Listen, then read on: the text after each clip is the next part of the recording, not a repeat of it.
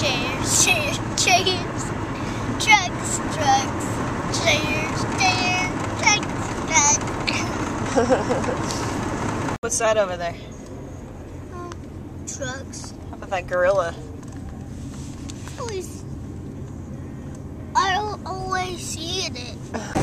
I'm on my way as usual, on my way to my Lakota class, and I made the big mistake of telling my mother the news of Mission yesterday.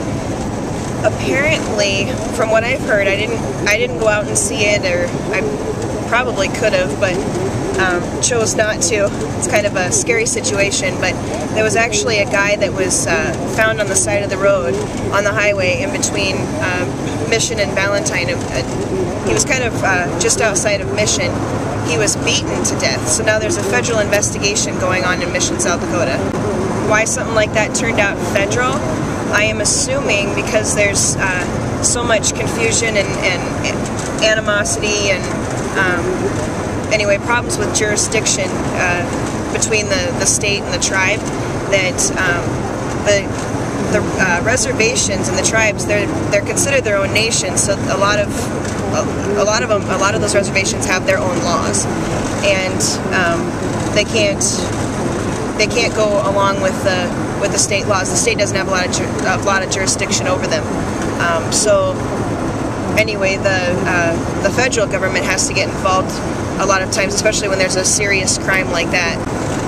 This is all stuff that I just learned yesterday, actually, so it was kind of weird that happened the same day that we are going through this, but this year I'm taking a tribal law class. I looked into acupuncture today, and apparently they do it at the school every Thursday, so I'm going to go and check that out this next week. Hopefully I can get a video of my experience in acupuncture.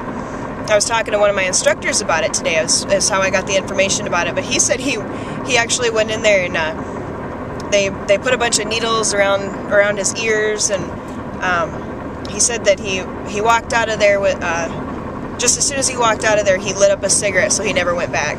Yesterday I made a deal with a friend that I was going to quit cold turkey. If he dropped his cigarette, I was going to drop mine. But of course neither one of us ended up holding up to our end of the deal. I'm doing a lot better today. Only had a couple of cigarettes, but I'm wanting one bad. I'm craving one bad, so probably as soon as I get home I'm going to end up lighting one up. But I was actually thinking of the word cold, or the phrase cold turkey. Where does that come from? You know, there's so many phrases and figurative speech and cliches that we use all the time, like, you know, going postal. Obviously that one came from a guy that actually went crazy working in the post office and ended up shooting the place up. There's a phrase that me and my cousin use for the term hungover. So if you're hungover, you're paying overdue postage. I'm not exactly sure where that originated from. I can't remember. I'm going to have to ask her. I'm actually heading to her house here shortly, so maybe I'll have her explain to you where it came from, because I can't remember. That was so long ago. We've been using that term for years. We still laugh like we know what we're talking about. But cold turkey, I don't know where that originated from, so when I get home I'm going to look it up on the internet. I really think way too much into things on my way home. It's such a long drive and there's really nothing to do. So I guess I just think. The story? Come on, tell us the story. I don't know the story. I can't remember how it got to overdue postage. Dollar store. It wasn't you, huh?